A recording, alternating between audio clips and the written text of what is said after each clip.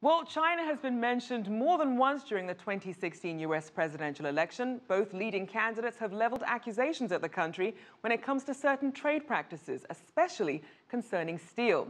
For more on how this is all being seen in China, we're joined live from Beijing by current affairs commentator Einar Tangen. Good to have you back, Einar. Good evening.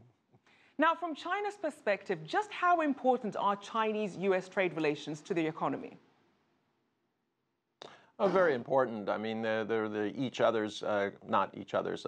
China is the U.S. largest trading partner. There's a huge amount of trade that is going in that direction.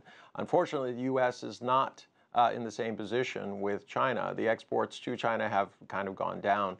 But there's this kind of feeling of hostility between entrenched power economically and politically in the U.S. and then China as a rising economic and political power. Obviously, both candidates talking about China dumping cheap steel into global markets, especially when it comes to how companies compete. So what has the Chinese government's reaction been?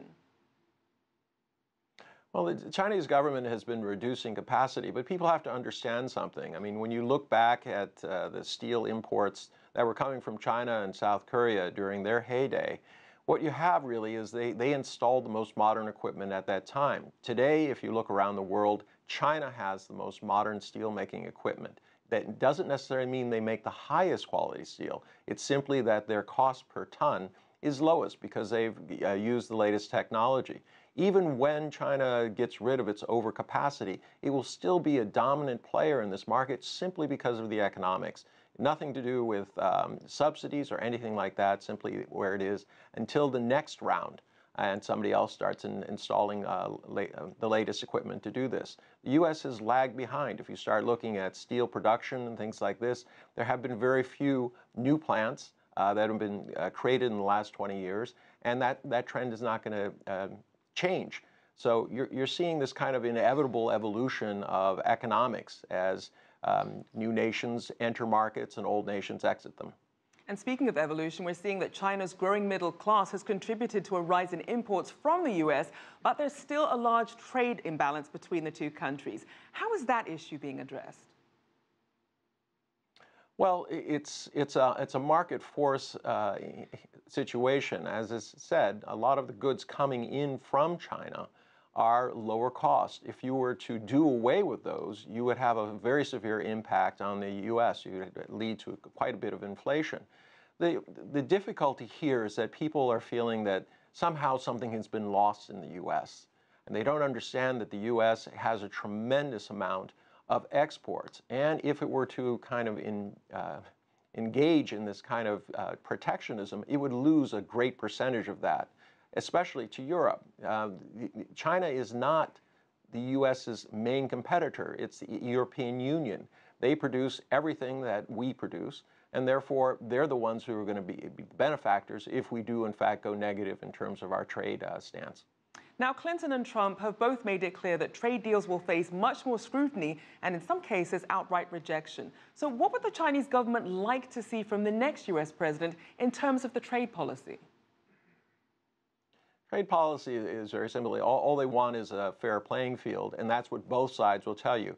There are issues involving companies going from the U.S. to China and from China to the U.S. Both sides are taking a look at how much of their capacity and market share should be going to each other. But, you know, you have situations where today Walmart, or yesterday Walmart was saying they're going to invest $50 million in JD.com. These are the kind of things. They're trying to enter the market. They're trying to make a living.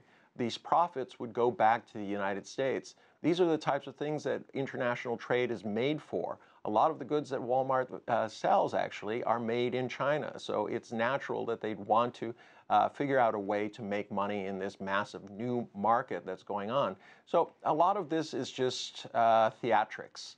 The truth is, the irony here is that you have a Democrat who's more in line with mainstream corporate ideas than the Republican side. So that's basically the inversion that people are reacting to.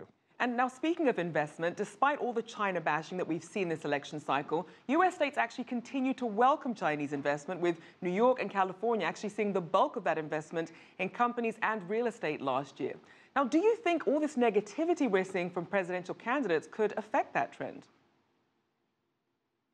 Well, I actually don't think so. I mean, this is the typical pattern that happens with an election. China bashing is a presidential sport. Everyone gets up there and says how tough they're going to be with China, how tough they're going to be with Russia, all of these things. But if you start looking at the U.S. deficit, yes, China is the largest component of it, although this last September you saw a significant decrease.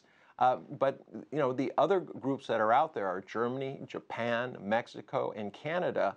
If you start putting their deficits together, it starts equaling about 30% of the U.S. deficit that they're currently running. The U.S. runs the largest deficit in the world, and it has been doing so for many, many years. Right. How those component pieces are put together is an economic situation. Well, we'll have to leave it there, but thank you so much for your insights. That was current affairs commentator Einar Tangen.